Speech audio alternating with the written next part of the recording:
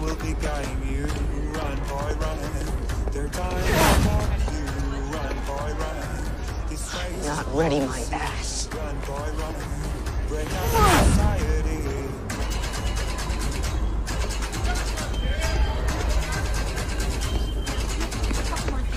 Always another day. So about a month ago, I hit up my friend EpikEpig because he had posted on his story about building a mock about the show The Umbrella Academy, and I suggested that we could do a collab, and he was down with the idea. So it's been in the works for about a month now, and we both decided to build the scene from season 1 episode 2 where number 5 jumps forward into the apocalypse, and I just love how my mock turned out and I love how his mock turned out, so check out both parts of the collaboration. But yeah, let's get into the video.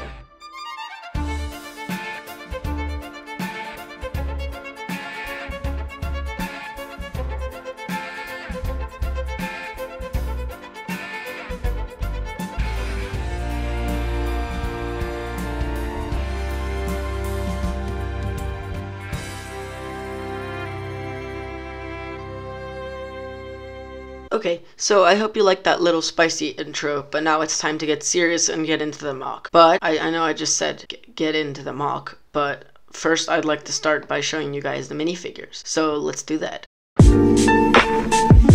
Okay, so you can see that I recreated 7 figs, 1 for each of the siblings, and you can see that Luther has Hagrid's body because he's massive, and he has a record player because he plays I Think We're Alone Now in the first episode. Then you have Diego, who's wearing his mask because he does that in the show, and he has a throwing knife. Then Allison is holding a trophy and she's wearing her classic leather jacket. Then you have Klaus with his sleeveless shirt and he's holding a bottle and he's laughing because he's probably high. And then you have Five, who is obviously a child wearing a suit because he's always wearing the Academy's uniform. And then you have Ben, who's wrapped up in chains because he's a ghost, and he's wearing a hood because he sometimes is doing that in the show. And you have Vanya, who's wearing the white suit that she wears in the last episode of season 1, and she's blasting power. But then looking at the mock, you can see that it's clearly split up into 2 sides, so it's the normal world and the apocalypse. And starting with the normal world, you can see that there's this nice black border that I accomplished with a snot technique, and I really like the way that looks.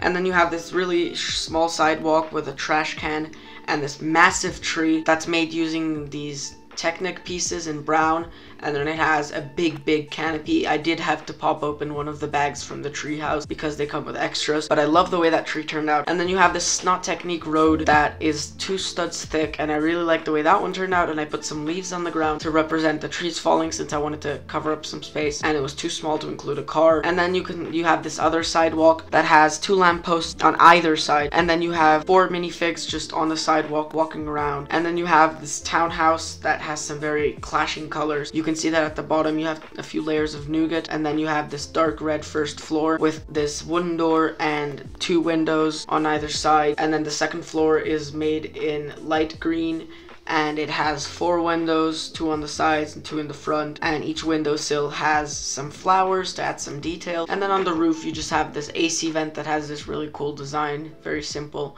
but very nice. And you have this chimney design that I also really like how it looks. But then looking at the apocalypse side, you can see that there's just so much going on. You have this Snot Technique.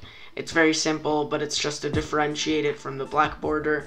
And then you have on the sidewalk this tree that's on fire, and the canopy is actually fallen on the road. And then on the road you just have a bunch of debris and fire and a fallen lamppost. And you have the dead bodies of Luther, Diego, and Klaus. And you have the mailbox with the newspaper that Five finds. And then you have the actual Umbrella Academy, which is destroyed, and it's on fire, and there's pieces of wall on the floor, and inside the floorboards are broken. And there's the body of Allison, and there's some more wall. And then right in the middle of the 2, you have this portal where Five is going through, that he takes to go from the real world to the apocalypse, and I really like the design of that, and I love how it turns out. Once again though, remember to check out EpikEpig because he's an awesome YouTuber. He makes amazing mocks, and this one in particular turned out so freaking cool. I would say it's better than mine, but he disagrees. But remember to check him out, link in the description. But if you guys enjoyed this video, make sure to leave a like and subscribe, so I'll see you in the next one.